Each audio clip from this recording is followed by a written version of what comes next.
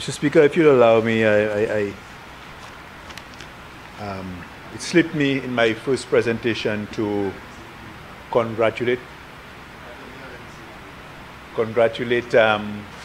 District 7, which is actually the district that Choiseul and Labrie forms part of, for coming second in all of the districts on the island in the CPA exams. I thought the minister, I realized the Minister of Education is out, so on behalf of the constituents of Choiseul, Saldibus, I want to congratulate all the schools in our district, Mr. Speaker.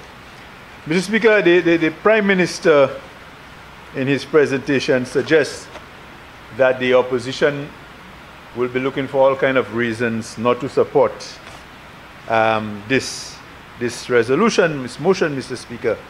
But I'm flabbergasted because why would anyone, Mr. Speaker, not support a resolution that provides relief, Mr. Speaker? Why would anybody not support a resolution providing relief, Mr. Speaker? If anything, Mr. Speaker, I would admonish the Prime Minister for taking so long to provide that kind of relief, Mr. Speaker. Because, Mr. Speaker, particularly when we take into consideration, you know, the high cost of living and the price of fuel at the pumps, Mr. Speaker.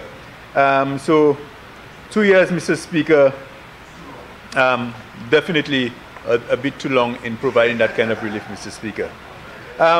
The Prime Minister quoted Maslow's hierarchy of needs, and he did indicate that one of the first priorities of human beings was food, which is very true, Mr. Speaker, and that is why I speak to the 2-year gap, because of the high cost of living, you find a lot of people with little resources.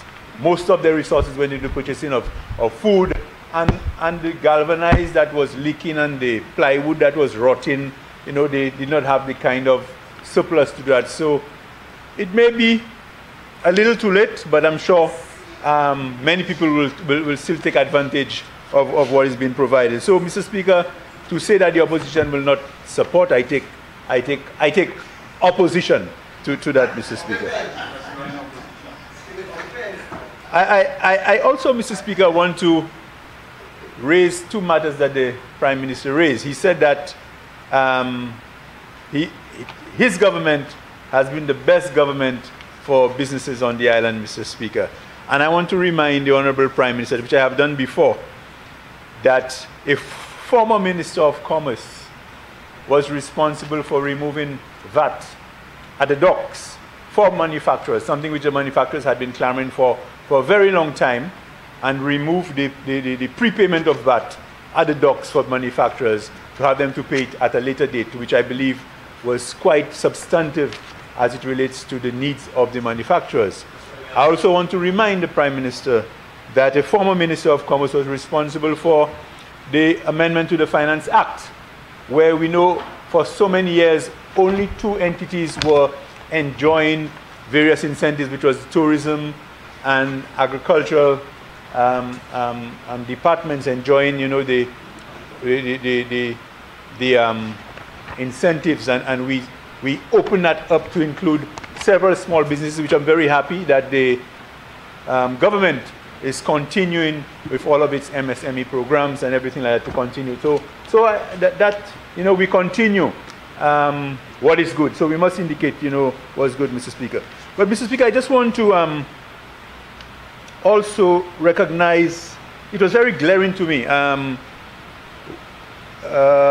for a period of 2 years commencing from the 2nd day of August 2023 and then on the 1st day of August 2025, the purchase lease of an aircraft for local and regional travel. And I'm sure the Prime Minister, just coming from the CARICOM meeting, I'm sure one of the things that would have been on the table was the encouragement of people to invest in sea transportation, which is one of the areas that is lacking in the region, a ferry or some fast-moving ferry to move from island to island. And I thought that this was something that we should encourage for people to invest in, to encourage that it will help with our movement of agricultural products from the islands, from Trinidad all the way up and down. So I think this is one area we must push to provide incentives for investors to go in. So I think it should be one of the areas that should be included in that exemption, and even for a longer period, because you know it would take some sort of investment, Mr. Speaker. The Prime Minister also made mention that the opposition would make fun of F 96.19, sanitary towels, pads, tampons, napkins, and similar articles of any material. Mr. Speaker, Hansard will reflect that when we first came to this House to lay the paper regarding the levy, I stood and I asked a question to the Honorable Prime Minister, and I indicated that one of the areas that I wanted clarification on was whether that 2.5 would apply to sanitary napkins for our women. Because I recognize, you know, the critical issues that would be surrounding many of the females, because I had the struggles, all of us had the struggles in our various communities with regards to some of the hardships, particularly women face in providing basic necessities. So to say that the opposition would make fun of that, Mr. Speaker, I don't agree, because I'm happy that the question that I put forward on that day, and it has been brought into the VAT exempt, because from my understanding, anything on the VAT exempt will not attract the 2.5% levy, which we'll be discussing, you know, later on, Mr. Speaker. So, Mr. Speaker, with these few words, I want to indicate that all of St. Lucia will welcome the exemptions that have been provided. It will also provide me as a parliamentary rep with a little more latitude to stretch the little monies that's coming from the Ministry of Housing.